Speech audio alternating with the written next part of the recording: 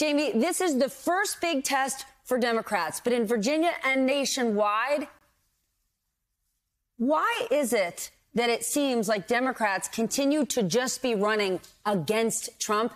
He's not in office. Well, listen, Stephanie, I wouldn't say this is the first big test. We had to fight back and push back against a recall in California. We got a race in New Jersey right now and Virginia as well. And this is the thing. Donald Trump, if you ask the Republicans, he's still the head of their party. Ronna McDaniel has said that often. We see that in terms of how the Republicans react. And he has endorsed Glenn Youngkin 6 times in this race. And so his presence is looming still in American politics. And so therefore, it's important that the voters in the Commonwealth of Virginia understand that Youngkin is a Trump acolyte.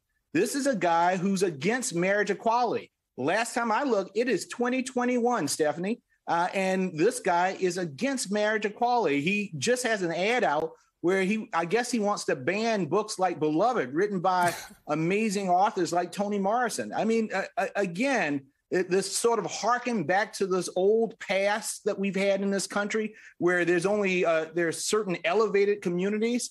That's what Youngkin represents. And it's important that we educate the voters in the Commonwealth that that's who he is. Trump is a looming threat, but he's not in power. Democrats are. And right now, Democrats have not gotten anything done on infrastructure, voting rights, gun reform, and police reform.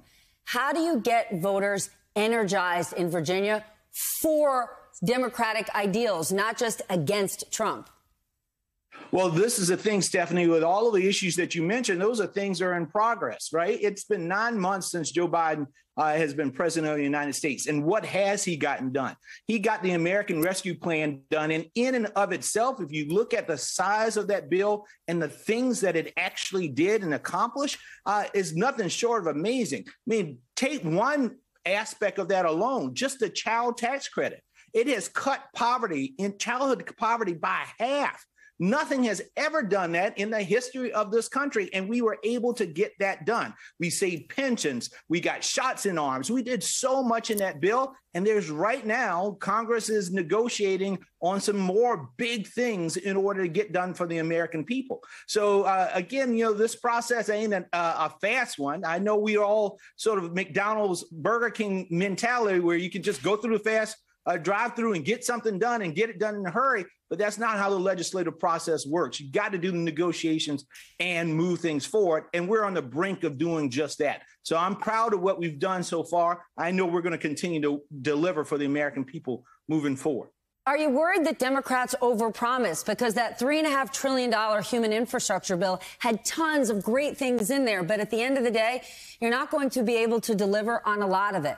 And base case, even if you only get the $1 trillion bipartisan infrastructure deal, that's a huge win. But at this point, do Democrats feel like it's a win? They were promised a lot more. Well, listen, I think the folks on Main Street, people in the beauticians and in the barbershops, in the end of the day, they just want to see that Congress is working for them. It's trying to get things done.